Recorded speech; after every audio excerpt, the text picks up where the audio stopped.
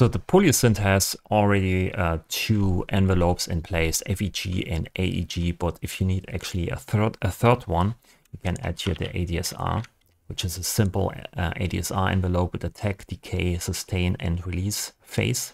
We click on the small little modulator handle here, okay, modulator to cut off. You can change the strength by just holding click and drag.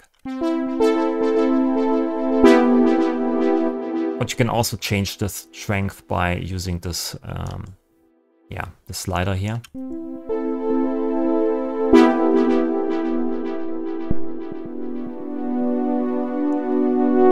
You can also modulate this here with an LFO, for instance. So we can cross modulate.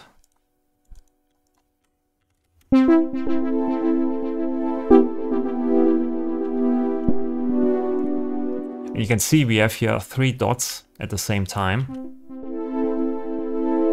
That's because we are in poly mode. In poly mode, we apply this curve to each note or to each voice individually.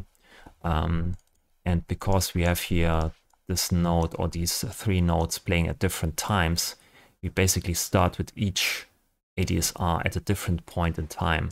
So when we disable the poly mode here, you can see it switches from the dots here to this one line. And basically the ADSR starts with the first note and applies the curve to the rest of the notes.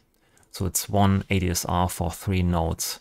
And if you switch this to poly mode, we apply this ADSR to each note individually. You can see this on these 3 dots here. These are basically the voices currently playing. Okay, so the ADSR is pretty simple, pretty powerful, and you can add as many as you want to each device.